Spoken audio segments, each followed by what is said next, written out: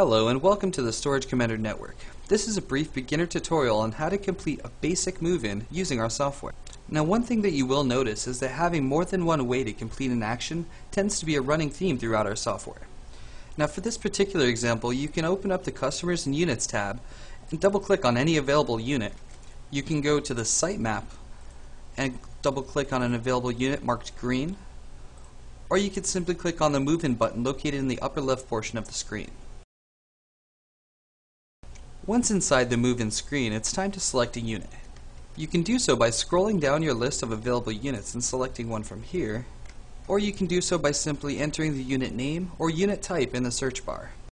Once you've selected your unit, you can proceed to the Customer screen. Once inside the Customer tab, you can either input the customer's information in directly, or you can use the options to use either a combo scanner or a Customer Access terminal to scan in the information. For this demonstration, I'm only going to use the bare minimum and proceed to the Alternate Contacts tab.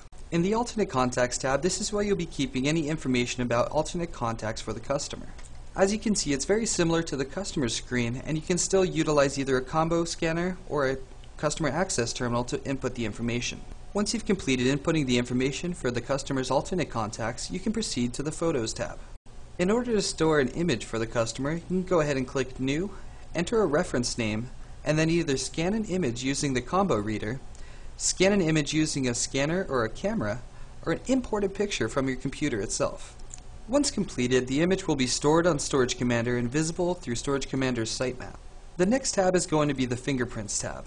If your facility mandates that you keep customers' fingerprints on file, you can do so here using your complimentary fingerprint scanner from Storage Commander. If not, continue to the Authorized Access tab. Inside the Authorized Access tab, you can begin by selecting New, which will bring up the same screen as the Customer tab and the Alternate Contacts. As the same as before, you could also input their information by scanning their ID or utilizing a Customer Access terminal. For information on the customer's employer, proceed to the Employer tab.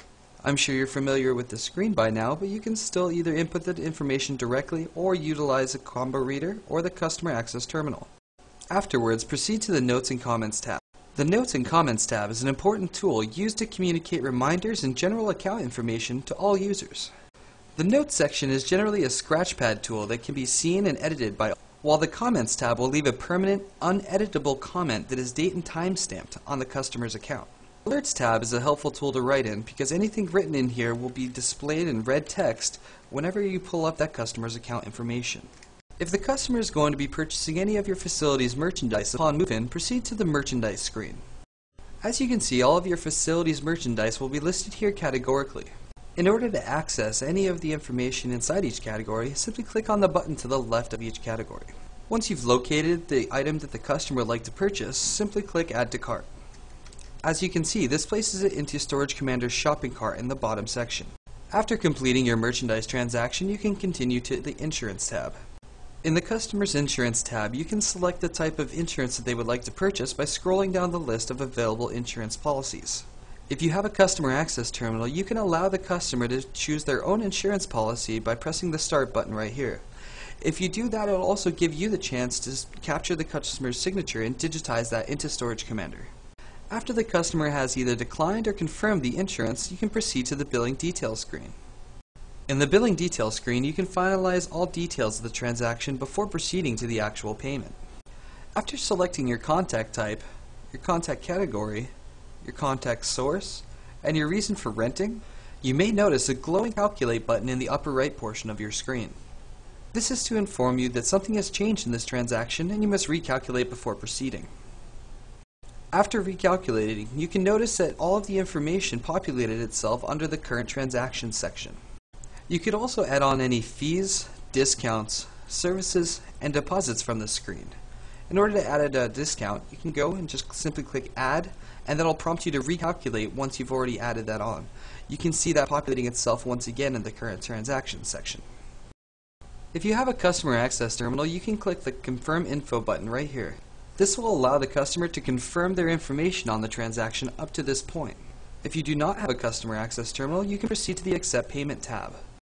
The Accept Payment method is the final step of the move-in. Simply select your customer's preferred payment method and proceed. For the sake of this demonstration, I'm just going to assume that the customer gave me cash and she gave me $60. As you can see, Storage Commander automatically calculates the change at the bottom, and you can either apply this as prepaid or give the change back to the customer.